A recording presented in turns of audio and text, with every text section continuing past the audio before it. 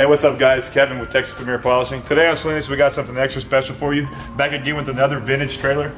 This one being a 1951 Silver Streak called the Clipper. This is back before Airstream was Airstream. It's still considered an Airstream. It's one of the most rarest designs you'll find. But as you can see, this thing is butchered. Someone attempted to polish it by themselves, but some things like this special, this rare, worth this much money, just need to be left to the pros. So you can see some of the guys have started a little bit on the trim here. This is some remnants of the customer doing it. He was using a flat pad and liquids. It's not a problem with that. Some guys use Nuvite, some guys use other methods, but you can see where my guys kind of started to take over right here. They started to sand it. They sanded it down with 800, 1200, 1500, and 3000 using grease. You don't want to use too much pressure. You don't want to use too much heat. I want to sand this absolutely highest and as good as possible. That way I have to use the least amount of pressure, the least amount of heat, the least amount of compound to get it done. So this is not finished, but this is the first step here. Started with the window trim, got everything done here. But back over here is where you start to see the big mess again. Everything's pretty straight on this thing. It's a little bit of hail damage, but the polishing job is really the only thing that lacks this thing from setting off. It's appraised at somewhere around $80,000. The interior is done. It's complete. The only thing it lacks is a polish job. So we've got everything taped down. Everything as far as the lights, all the chrome pieces, all the plastic pieces, the rubber fixtures, all that. So now we're going to come through, sand everything needs to be sanded, polish everything, and hopefully give you guys a finish just like this. This is a kind of a shortcut piece we did for the customer while he's here to give him an idea of what it should look like. And obviously, that sold itself. So we appreciate you guys checking it out. Stay tuned with us. We'll give you a process. Everyone's been asking us, how do you do it? We'll show you exactly how we do it. Appreciate you guys. No hash marks. One of the most important steps, guys, especially if someone's polished it in the past, is to get it off there.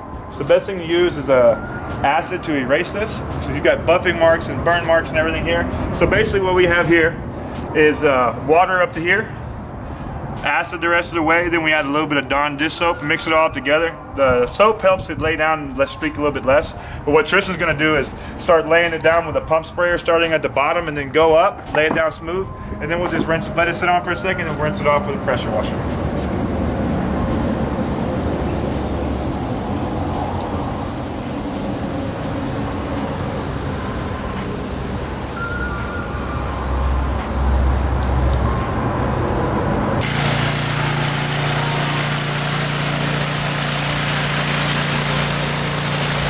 All right, now that it's acid washed, you can see it reveals every buff pass you've ever made. So not only does it tell you how good of a job you've done, if you're looking to get perfection on these things, but it shows you what areas you missed and kind of what patterns you need to be working on and all this stuff. So it's a lie detector as much as it is cleaning the surface and erasing everything. So now we should be able to go back over, sand everything off, and cut away. All right, like we always hit on, prep is key. Nothing different here, especially on this. Like we mentioned earlier, it's all about heat.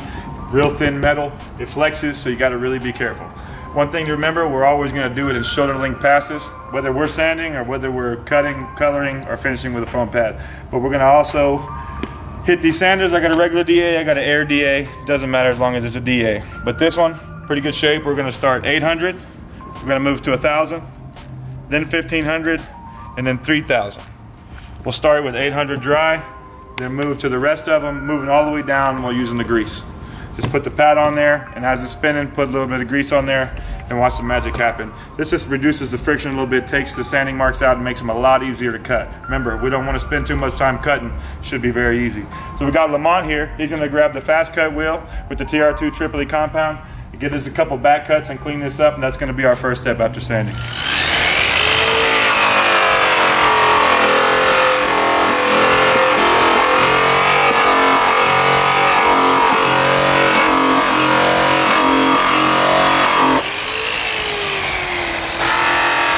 All right, now that we've got it cut with the fast cut and the TR2 Tripoli compound, we're gonna grab our mineral spirits, mix with a little bit of Pro 40, wipe down our surface, get all of our leftover compound off there. We don't wanna mix it as we move on to our Joker pad and the Max Red. Now we'll have Lamont come back over, 2,200 RPMs. He's gonna have the Joker pad, some Max Red, and add some color to this.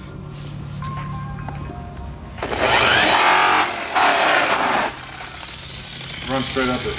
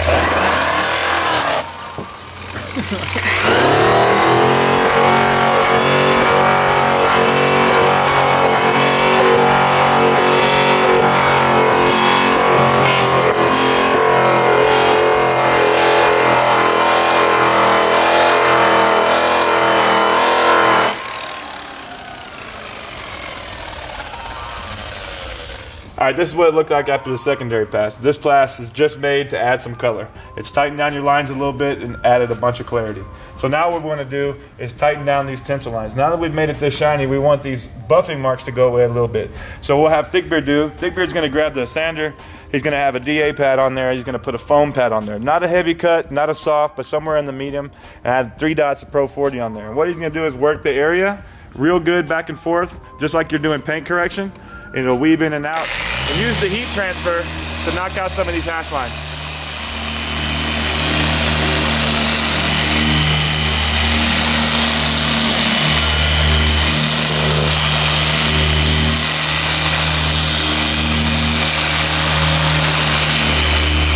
All right, now he's done it with the Pro 40, ran over it probably 15, 16 times to get it go good. So now he's gonna take a microfiber, fold it over in 4s, and wipe this off. You'll see the clarity still there. It's kind of hazed it just a little bit, but we have a trick for that to fix that. So we'll wipe it off and show you that all the hash marks and stuff is gone.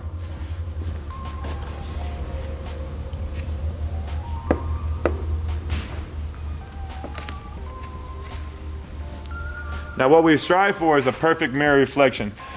It's a little bit duller, it's still real shiny, a little bit duller than it was after the secondary step. It's a lot cleaner now, but we want to get that pop, we want that show shine. So what we're going to do, assuming we've done the whole trailer, is re-acid wash this just like we did in the first part. That's the trick, guys. Get the discoloration a little bit out, acid wash it again, then we're going to come back with our final step. I know you guys are wondering what happened to my nicely polished, smooth, clear surface. Don't worry about it. I know it's the last thing you want to do as first timers or how-to guys or even the professional guys is acid wash a perfectly polished surface. But what we're looking for here is over the whole surface is to get all the hash marks down as low as possible. So we need to be able to hide our last pass no matter what it was. So now that it's acid washed, Lamont's going to grab an untreated wheel, all white, 10-inch buff from Zephyr, and the new Black Magic compound is going to run at about 1800 RPMs. It's going to run straight up there and watch how clear it gets.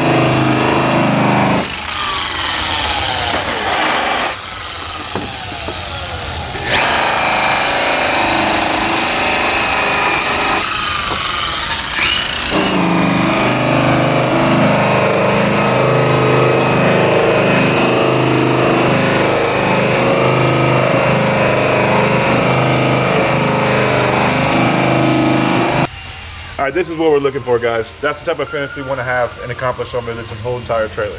Now, we can't just do pieces like this because you'll have patches, patches, patches here and there. So what you want to do is follow me to this next section. You see there's all different designs in this trailer. But here's one of the most unique trailers you'll find, so it's a good example. You could cut this piece and color and do all those pieces, but what you need to do is do that step by step to the whole entire piece. All the way around to this rib, all the way around to this seam. The whole entire piece needs to be done separately. So I would start here. I start on the left, and I go to the right, then I go up.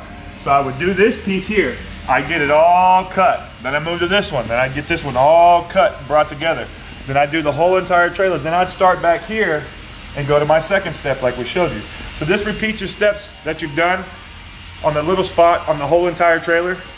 And all you gotta do is wipe down at the end. It'll be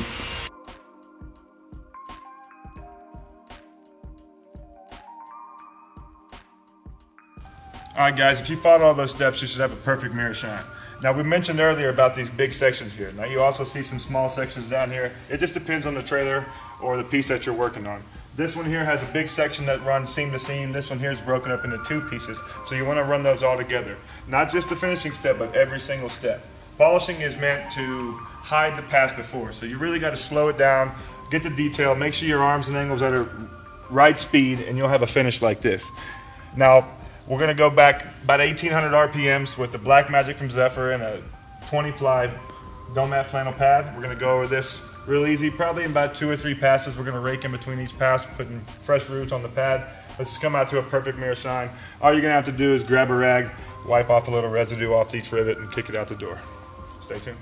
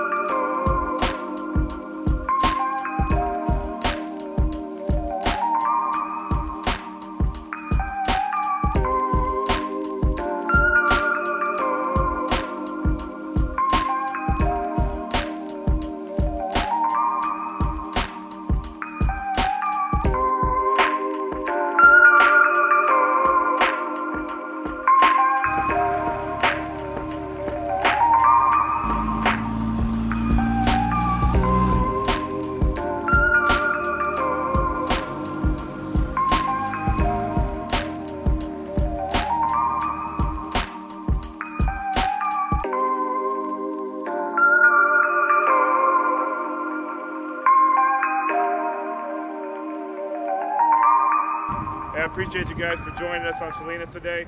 Follow the tips, man. You'll get a perfect mirror shine. We got to get to it, man. On to the next project.